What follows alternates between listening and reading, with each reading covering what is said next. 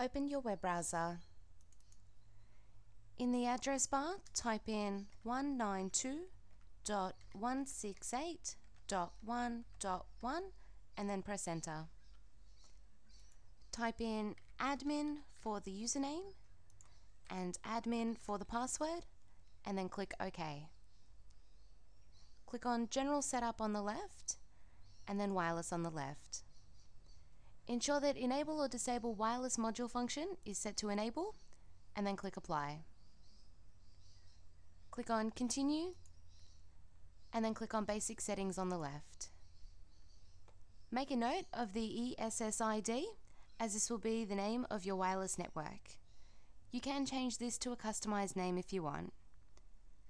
Then click Apply. Then click Continue. Click on Security Settings on the left. By default, the encryption will be set to WPA pre-shared key with WPA2 AES selected.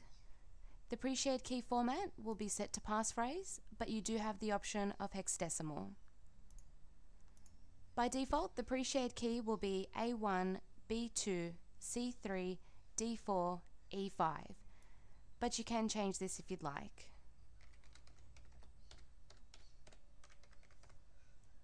Make a note of the pre-shared key as you will need this in a later step.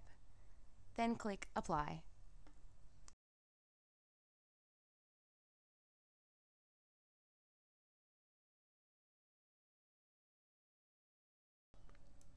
Then click on Continue. You also have the option of selecting WEP for the encryption type. The key length will be on 64-bit by default. The key format will be on hexadecimal 10 characters, but you also have 5 ASCII characters as an option as well. The default key will be set to 1, and you can type in your encryption key in the Key 1 section.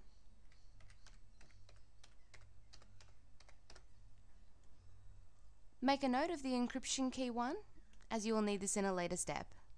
Then click Apply. You can click on Continue, and then you can close the window and connect to your wireless network.